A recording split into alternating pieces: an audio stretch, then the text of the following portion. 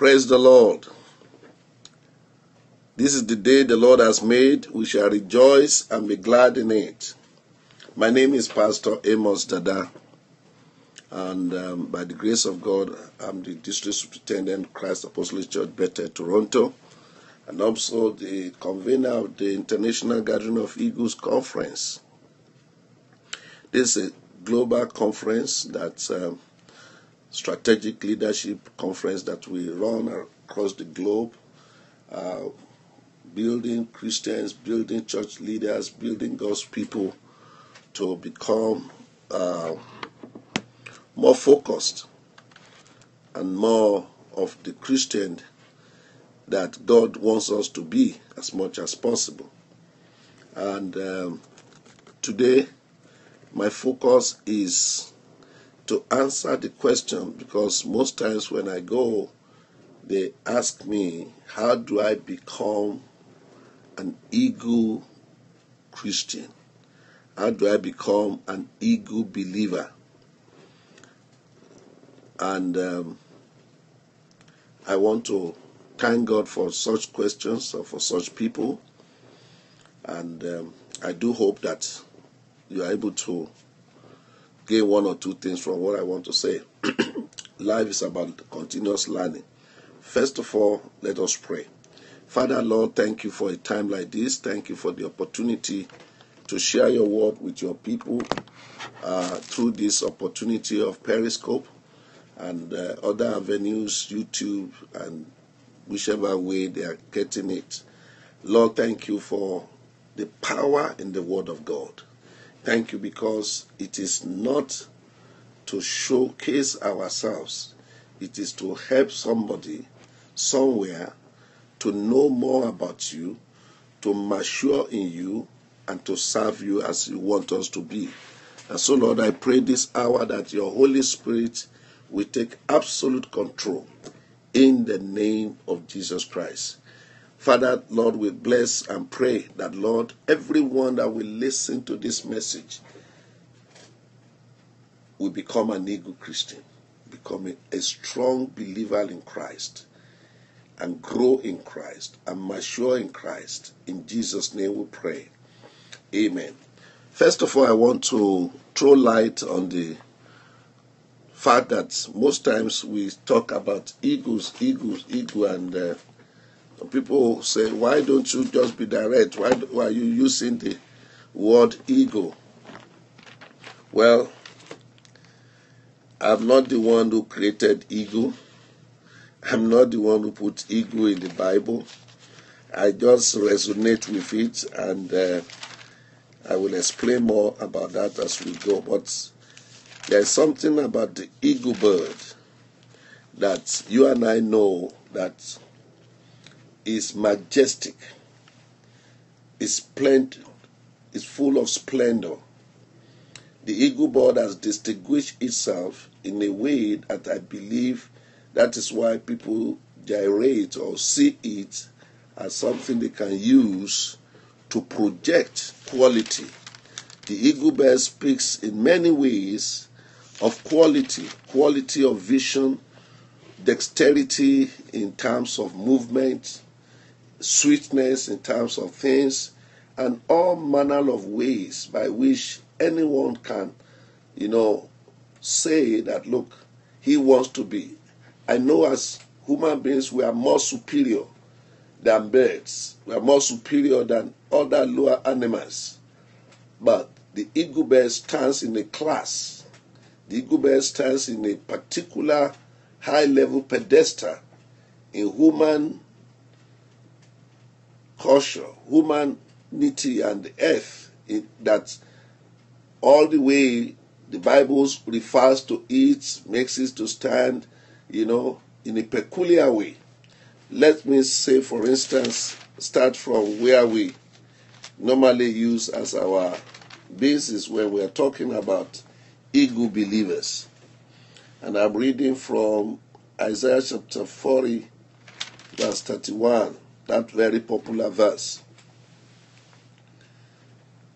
But they that wait upon the Lord shall renew their strength. They shall mount up with wings as eagles. They shall run and not be weary, and they shall walk and not faint. So, if there is one thing we can say from that place, the eagle bird speaks about strength. So we are talking about becoming an eagle believer. We are talking about a Christian gathering strength, becoming mature, becoming standard, running without getting tired, swiftly doing things. Hallelujah. And I'm praying that by the time you have watched this, you too will become an eagle believer. You'll be able to achieve things with ease to the glory of God. Hallelujah. I'm praying that by the time God gives you the grace, your vision in life, your vision for God, your determination to do the things of God will stand out. As that scripture says, they that wait upon the Lord shall renew their strength. The word of God you are listening to will renew your strength, because I believe by watching this message and listening to it, you are waiting on the Lord.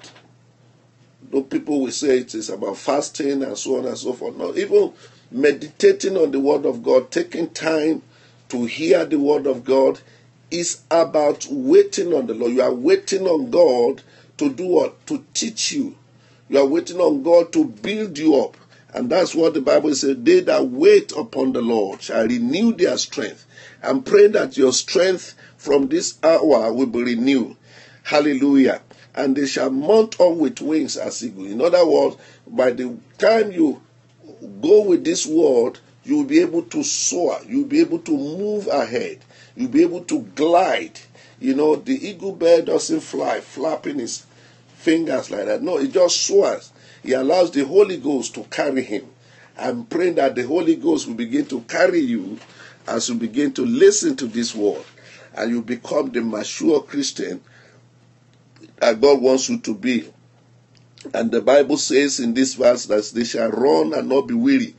I'm praying that by the time you get the gist of this message, you understand the concept we are sharing, you will be running the Christian race without being weary. It doesn't matter the storm, it doesn't matter the challenges, you will be gliding, you will be smoothly moving ahead in the name of Lord Jesus Christ. He says, you shall walk and not faint. In other words, you will not backslide. So what we are saying, becoming an eagle Christian, is simply making the fact of life clearer. I want to start by explaining, how do I become a Christian? How do I become a Christian?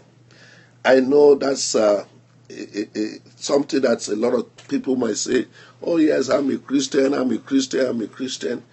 But the life we live, the time we are, Christianity has become such a complex word, oversimplified, that they see us, we bear the name, there is no difference with us.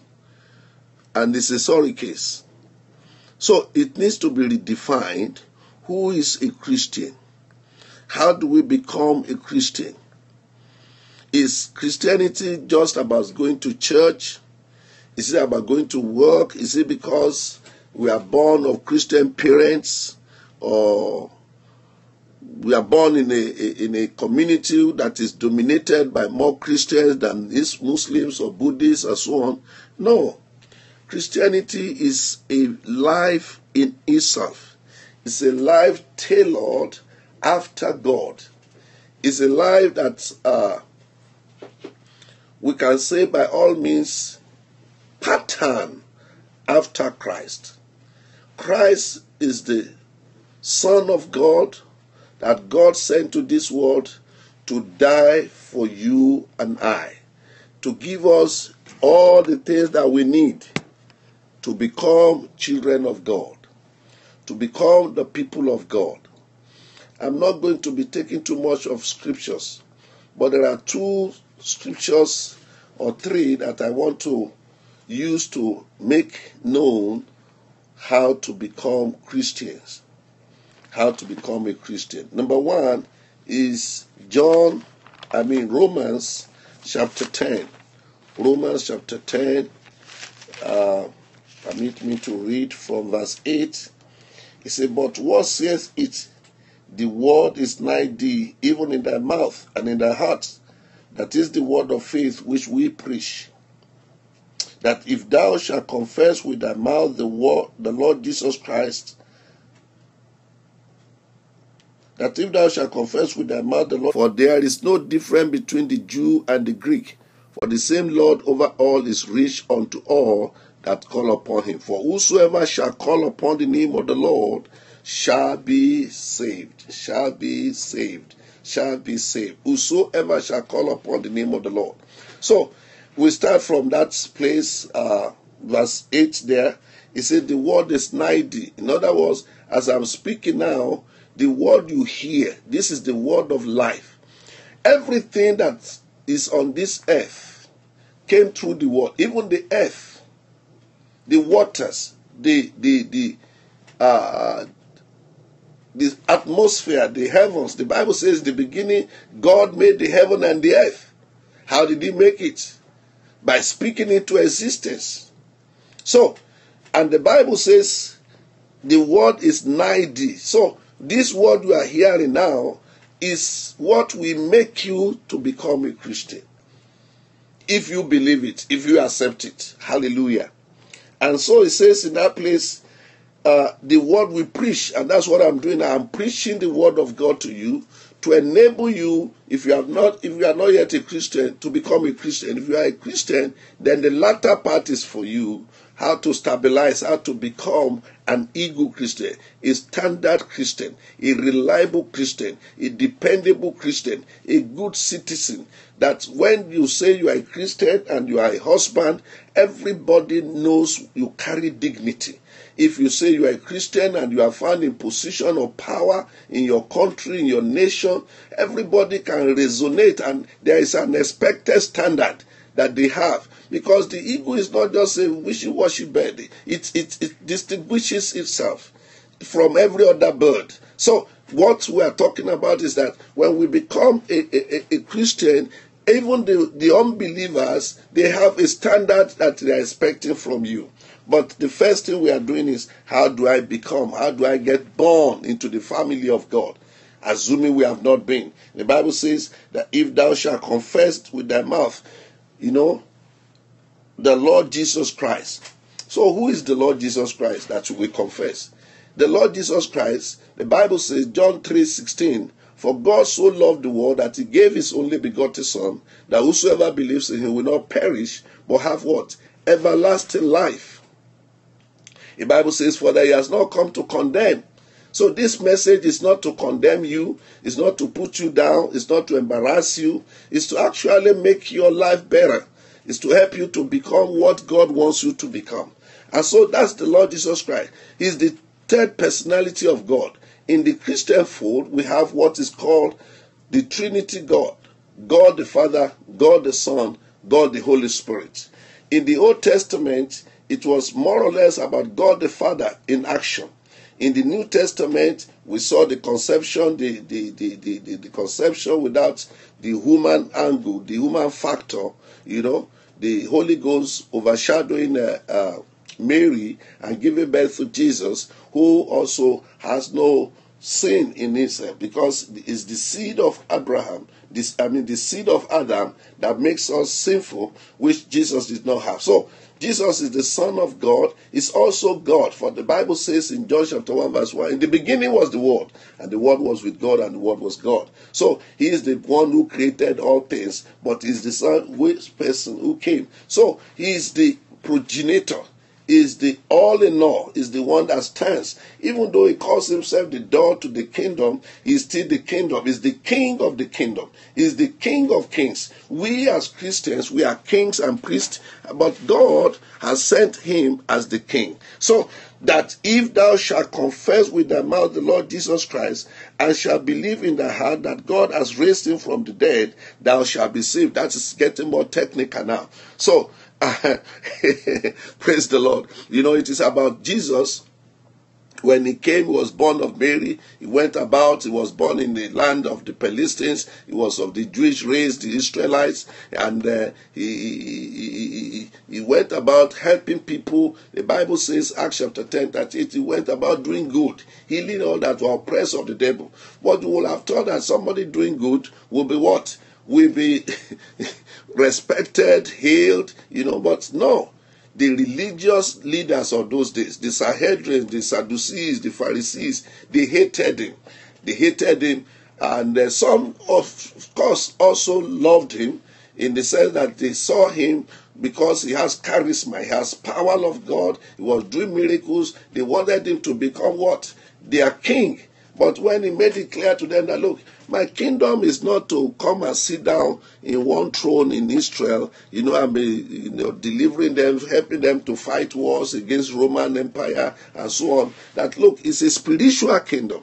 It's a kingdom whereby people will be, that have been alienated, people that have been delineated from God, people that have been separated from God. He wanted to reconcile them to God. He wanted to bring them back to God, the people back out. And then they began to frame him up. They began to do everything. So, long story short, they crucified him. And when they crucified him, he did what? He was there and died. They killed him. And on the third day, he did what? He arose. It's a long story, but that's the summary of it. That's why the Bible says that if thou shalt confess with thy mouth the Lord Jesus Christ, and shalt believe in thy heart that God raised him from the dead, thou shalt be saved. Because that's the key factor. There are many versions of so-called Christian sects who will even tell you that they even believe that the same Jesus that was dead was the one that was raised. So the Bible is saying that if you want to be a Christian, even though you are not born there, as I was not born there at that time, there's something you can talk about. It is belief. And when we are talking about belief, we are talking about what you have not seen.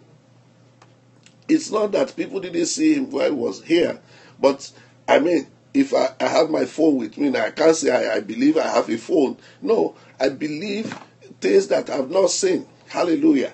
Hallelujah. That's what we are talking about. So it is about believing that Jesus raised, because nobody was there how God raised him. But the good thing was that Jesus made it clear that, look, destroy this temple, and in 3 days I will raise it. He was making it clear to them. He said, as he was giving them instances that as Jonah was in the belly of the fish for 3 days and 3 nights, so will the Son of Man be. So he gave them, he spoke so much in parables. But the bottom line was that this Jesus was crucified, this Jesus died. And why was he crucified? And what is the purpose of the crucifixion? The crucifixion is to do what? Is to help us get out of sin.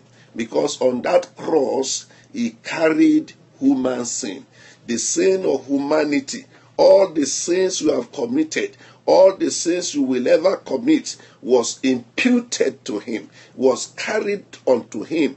And the Bible says it was so intense that even though he was God, he had an agreement with Father that, look, when you do this one, I cannot behold sin. And so he carried this sin. And so he is the one who God has used to wipe away our sin. For the Bible says the wages of sin is what? Is death. And the gift of God is eternal life. Praise the Lord. So that's why it is important that you want to believe in him, so that he can carry away your sin. He can take away my sins. Hallelujah. And believe him. And there is a thing about Christianity is that if Jesus was not raised, our preaching is in vain. That's why it is important that you must believe that he was raised from the dead. And that's what does that also mean, is that because life is that as long as you are on this earth, you are going to die. Live like Methuselah. Live more than Methuselah. 1,000 years, you will still die. And when you die, where do you go? And that is another day story. So God was making it clear to us that there is another life after this one. And that life is what Christ has come to prepare you for that, the spiritual angle. It's not that we will live that life only in heaven. He wants us to be what he wants us to be co-partners with him on earth. And so verse 10 says, for with the heart man believeth unto righteousness, and with the mouth confession is made. So for you to become a Christian is to believe this story I've just told you. You can do more research about it. You can read more of the Bible. But you have to be, the concept is that you have to believe that Jesus died for your sins. And you believe it in your heart and you confess it. There are a lot of people say, well, I just turned my life and somebody preached. No. There must be a public confession. There must be a day that you say you encounter God. I gave my life to Christ. I keep saying it in February 10, 1977. And that is a public confession that I did after an encounter with him. You need to do that one. And he goes further in this place to make it clear that, look, for the scriptures say, whosoever believeth on him shall not be ashamed. So he's giving you the advantages, that you will never be ashamed. I pray you will not be ashamed in Jesus' name. For there is also no difference between the Jews and the Greek, for the same Lord is rich unto all that. So it doesn't matter your color, it doesn't matter your race, it doesn't matter your gender. You need to accept Jesus as Lord and Savior for you to become a Christian. And for whosoever shall call upon the name of the Lord shall be saved. And everyone that calls upon the name of the Lord shall be saved. The second scripture I want to also talk about in talking about giving our lives to Christ is John chapter 3, well-known passage where the phrase being born again comes up from. Hallelujah. John 3. Yeah. There was a man, verse 1, there was a man of the Pharisees named Nicodemus, a ruler of the Jews. The same came to Jesus by night and said unto him, Rabbi, we know that thou art a teacher come from God, for no man can do these miracles that thou doest except God be with him. And Jesus answered and said unto him, Verily, verily, I say unto thee, except a man be born again, he cannot see the kingdom of God. It's like Jesus said, look, let's not waste time here. You are interested in going to the kingdom of God. You are interested in being part of what God has created you to be. There is something you need to do. You need to be born again. And the story goes further, verse 4. Nicodemus says unto him, how can a man be born again when he's old? Can he enter into the second time into his mother's womb and be born? And he was talking like a lawyer. He was talking technically. He was talking legally. He was talking practically, about how can this happen. And Jesus was saying, look, this is a spiritual phenomenon. Look at verse 5. Jesus answered, Verily I say unto thee, except a man be born of water and of the Spirit, he cannot enter into the kingdom of God. A lot of young Christians have asked me, what does it mean to be born of water? Well, water is used here figuratively. Water is about the word. The word you can put in this way must be born of the word and of the Spirit. The word you are hearing. That's why the Romans chapter 8 was talking, the word is nigh thee. It is the word of God. And Jesus is the word of God himself. And also about the Spirit, about the Holy Spirit. It is you hearing the word and in combination with the Spirit. In John chapter 16 verse 7, he says, Jesus was talking to his disciples before he left. He said, it's expedient for you that I go. If I do not go, the Holy Spirit will not come. But when I've gone, the Holy Spirit will come. He will convict you of sin, of righteousness, and of what? Of judgment. And verse 8 says, and of righteousness and of judgment. So it is the Holy Spirit that will do the conversion. So to be born again is that the word of God will come to you. The Holy Spirit will convict you and you accept Jesus Christ. Hallelujah. I hope that simplifies what looks as a complex thing there. Verse 5, Jesus answered, Verily, verily, I say unto thee, except a man be born of water and of the Spirit, he cannot enter into the kingdom of God. So it's saying that it is the combination of the personality of Christ who represents the Word which is talking about water here, but it's talking about the word, which is of himself, and it's talking about the Spirit, which is about the Spirit of God. When you hear the word and the Holy Ghost convicts you and you accept Jesus, that's what makes you born again. That which is born of the flesh is flesh, and that which is born of the Spirit is spirit. We'll explain that further. But what is saying here in verse 6 there is that, look, when you are born of your parents, it was of the flesh. Your parents copulated, gave birth to you. That's of the flesh. That's what makes you born. And that's why I say born again. So you are born. Now you are born again. You are now, your spirit is regenerated. The Spirit of God comes upon you. And so the flesh is the flesh. That's the flesh coming together. Now it's the Spirit and the word coming together to make you what? Born again. Marvel not that I say unto you, ye must be born again. The wind bloweth earth where it listeth, and thou hearest the sound thereof, but cannot tell whence it cometh, and whither it goeth. So is everyone that is born of the Spirit. That is mean that when you accept Jesus as your Lord, the Holy Spirit is the one who will be guiding you. The Holy Spirit will be the one in charge of your life, controlling your life, directing you, and He can take you where He wants you to be.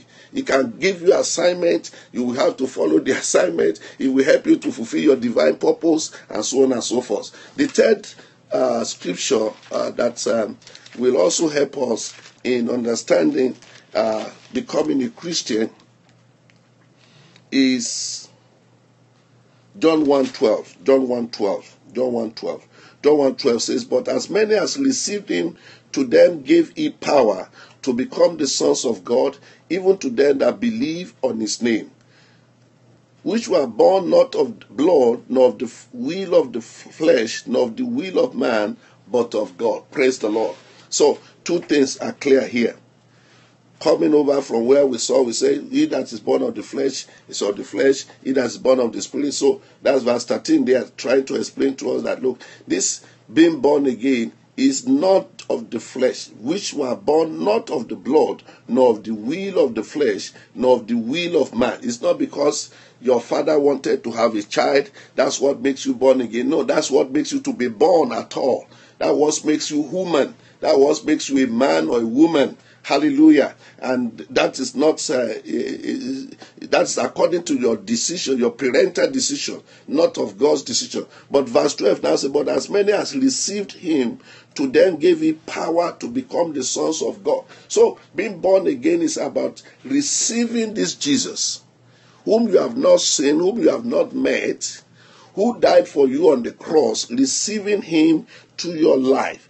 And to them he gave power to become the sons of God. So when you receive him, by that believing in your heart, as I said in Romans chapter 10, verse 8 to 13, and you confess it with your mouth, you now have the power to become the sons of God. Hallelujah. You now become a child of God. It's not about your feeling. It's not about whether you feel good or you don't feel good. No. It is that you have fulfilled the condition.